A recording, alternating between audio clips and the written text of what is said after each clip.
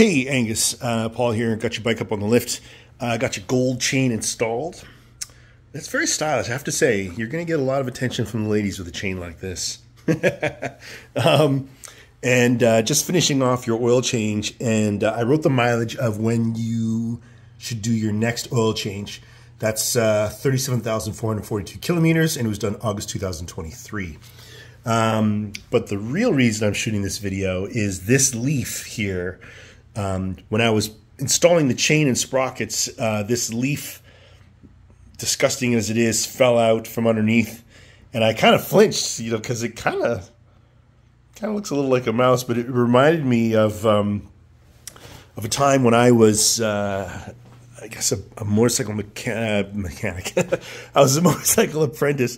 I was working at a dealership with quite a few service bays in it. I'm just going to set this up so I can finish off the oil change. Hey! All right, can you see? You see okay there? Oops. All right, yeah, like that. All right. Make sure this doesn't fall, because that would suck if it did. But yeah, I was working at a dealership, and there were several bays all in a row, and this one's empty. I can't remember what he was doing to the bike, but all I remember, it was one of those really go fast bikes. It was like a Blackbird or a Hayabusa or ZX14, something like one of those really fast bikes. Anyway, he was working on the bike, and I don't know what exactly he was doing. I was working a couple of bays over from him, and I guess he spun the rear wheel, you know, like just like this.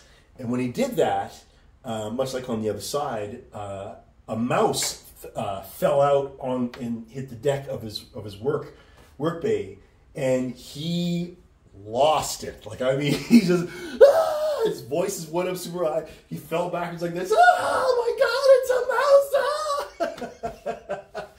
mouse! And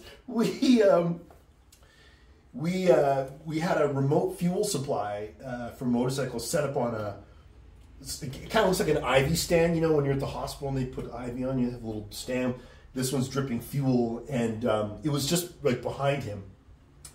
And when he's just screaming like this, he falls backwards, hits that, splashes gas all over him, splashes gas all over the ground. He slips, stumbles, and falls, gets down on his hands and knees, and scampers out towards the service writer's office. And the service writer is freaking out. His eyes are huge, and he's, oh my God!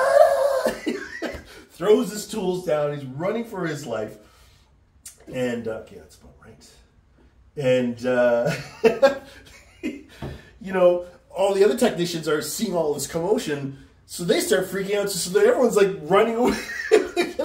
So before, you know, a few minutes has passed, a few seconds have passed, the shop is empty, and all 16 of us are like all on top of this one little stool. We're holding on to each other's belts and sleeves like, it's a mouse. Oh my God. It was the most ridiculous scene I think I have ever experienced in all my years of being a bike mechanic. But there we are, and we have to figure out what we're going to do. Like, one of us has got to go back in there and deal with this mouse, right? So we make our way off of that little stool, all 16 of us, safely down to the ground. And, you know, we're going back to the shop like, you know, like, give me a fucking mouse on me. Anyway, we make our way back to the shop, and sure enough, we get to his lift, and it is actually a mouse, but it's not alive. It's dead. And I don't know how or whatever, but there was either it was a hair or a piece of fishing wire or something like that. I don't know if you can see me very well. Ooh, that's better. Okay.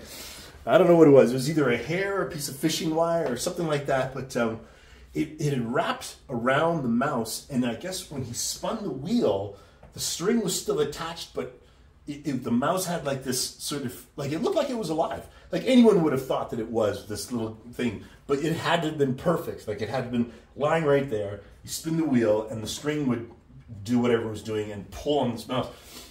Anyway, that is the story of of the mouse in the bike shop that I used to work at decades ago, and seeing that little leaf, I was like, oh, you know, even my voice gets high thinking about that.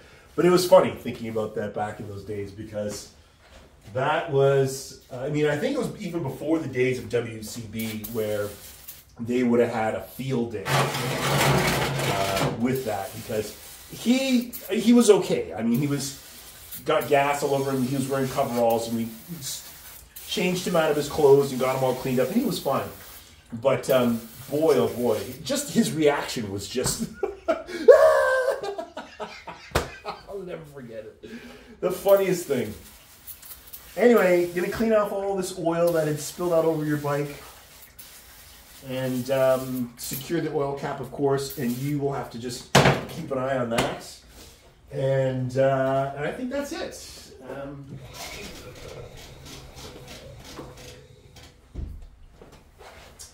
Yeah, just wanted to share that story with you, just topping up the oil. Sorry about the noise.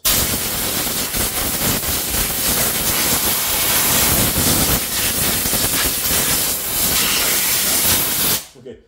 All right, I'll talk to you later.